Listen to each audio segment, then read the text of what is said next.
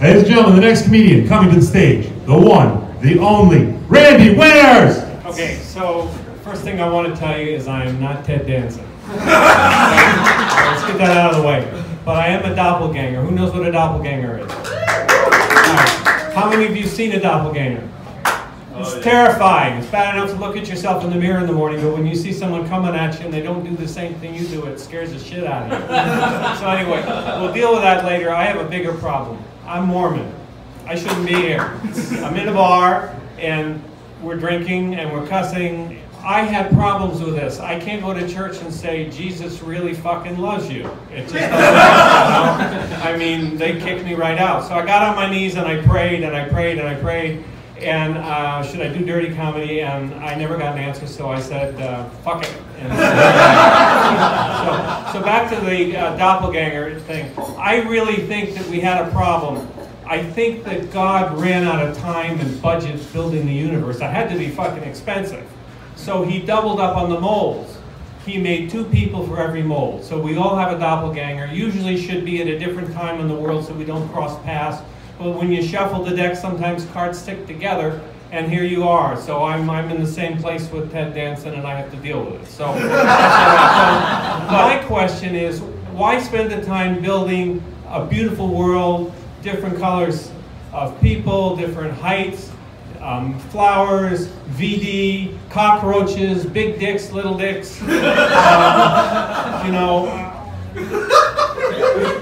I don't get it, but the cockroach, what use is a cockroach? He could have spent time doing technology. I'm a technology guy. Why not give them technology in the early days instead of building a cockroach? Do you know a cockroach can breathe, can go 40 minutes without breathing, can survive a nuclear attack, and you can cut its head off and it lives for an hour?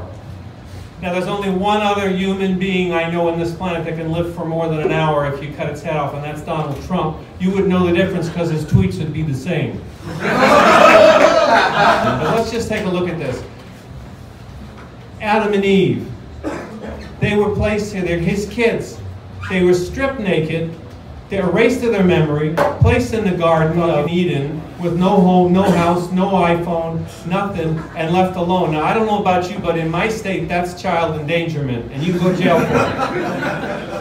We also have Moses. Moses was 80 years old. He climbed a 7,500-foot mountain to get 2 tablets of stone with 10 sentences on it, the 10 Commandments. I've seen old people in Walmart in aisle 9 trying to make it to the incontinence section, and they can't make it. So technology is missing. It's just a problem. So today, in closing up, I want to talk about one thing: dating apps. How many have done dating apps? There's one that asks a whole shitload of questions to match up. What's the name of it?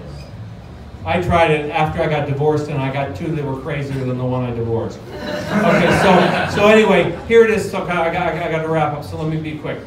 They ask all the questions but the right questions, and that's sex. Because without good sex, you don't have a good relationship.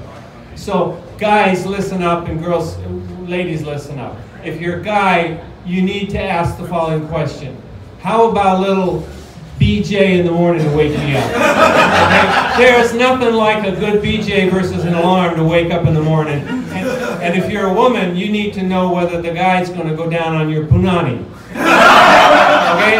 Right?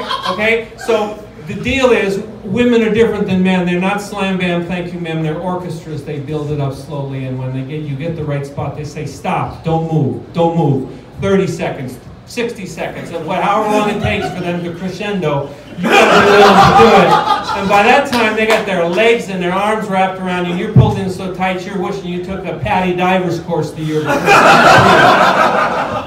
So my advice to you is ask those questions before you get in a relationship, and you can solve anything else. And in closing, I have 2 things to say.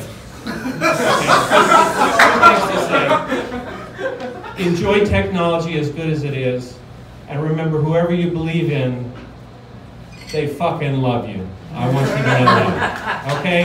And if you want to see my TED Lookalike impersonations or so on, go to mirrorimages.com, look up Ted Danson, and you'll see it in my social media campaign, which is Ted Danson Now.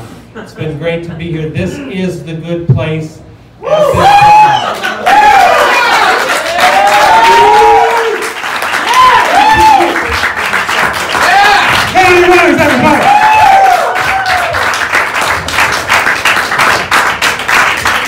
This is the good place.